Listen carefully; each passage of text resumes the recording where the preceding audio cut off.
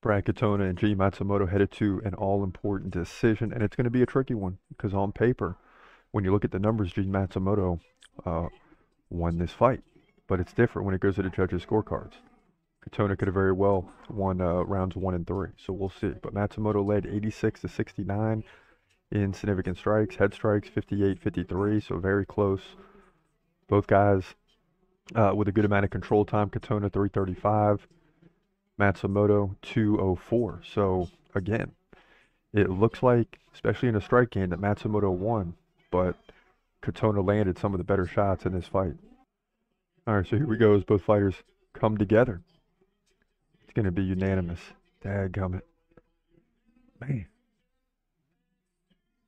Oh, Jean Matsumoto gets the win. We'll take it, baby. Oh, I thought it was going the other way. Got to see those judges' scorecards. Maybe he got rounds 1 and 2. I think he lost round 3, but who knows?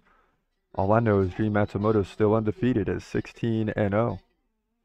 Big win for him to remain undefeated here at UFC Vegas 99.